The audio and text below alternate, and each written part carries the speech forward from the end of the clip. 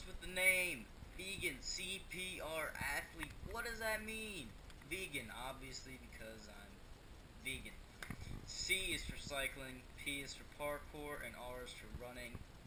And an athlete follows it because it says I'm a cycling, parkour, and running athlete. Some more than others, but still, athlete. So that's why I changed my name on YouTube, and hopefully this will give a better idea for what my channel is and will help me in the future. So that's why the name is Vegan CPR Athlete. Like, share, subscribe, dislike, comment, do whatever you want. I really don't care.